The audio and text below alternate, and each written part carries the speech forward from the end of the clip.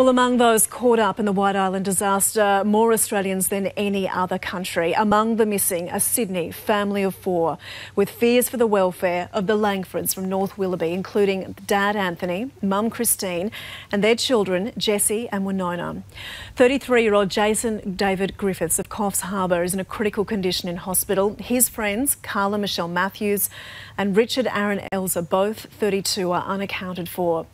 Julie Richards and her daughter Jess from Queensland are among those missing, while Engadine locals Marion and Nick London are in hospital with injuries. And Lisa, her daughter, Year 9 student Zoe Hosking, and partner Gavin Dallow, all from Adelaide, are yet to be found.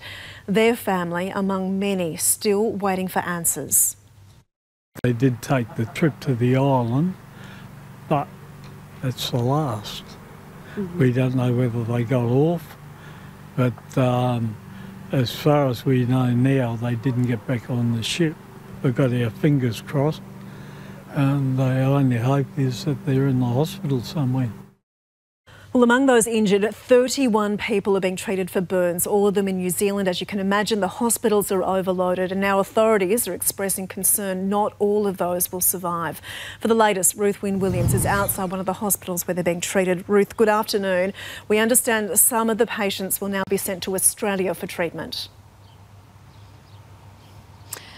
Davina, this volcanic eruption is putting so much pressure on so many people over here in New Zealand. Hospitals, they're incredibly stretched. Burns units are at capacity, and the recovery team, they are under huge pressure to get out to White Island and undertake what is an incredibly difficult operation. We now know 8 people are dead and another 8 people are still missing here this afternoon. 24 Australian tourists were out exploring this island. Some of them were incredibly close to that crater as that volcano threw itself into life. There is just a huge amount of work going into caring for all of those people, and here's what health officials had to say here today.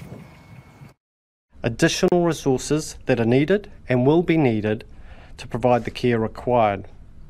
This is likely to include the early transfer of several seriously injured Australian citizens who are well enough to burns units in Australia. It is possible that not all of the patients will survive. Davina, we know some of these patients have suffered the most excruciating injuries that you can imagine, and it is an immense task to take care of so many people who are just so badly hurt. But at the same time, the recovery operation is a mammoth task. We know there was a failed attempt here today to get a drone up over White Island to measure some of those gases. That gives authorities an indicator of just how volatile the volcano is at this time. They will try to put a boat out again tomorrow, and that will have some Defence Force personnel and some other people who know the island very well. They'll be accompanying police on that mission tomorrow. But at the same time, as you said earlier, a criminal investigation is underway. Serious questions are being asked about why these people were on this dangerous island in the first place. So many families grieving right now. OK, Ruth, thank you. And experts say there would have been little or no warning for those on the island, despite scientists noticing increased activity in the last couple of weeks.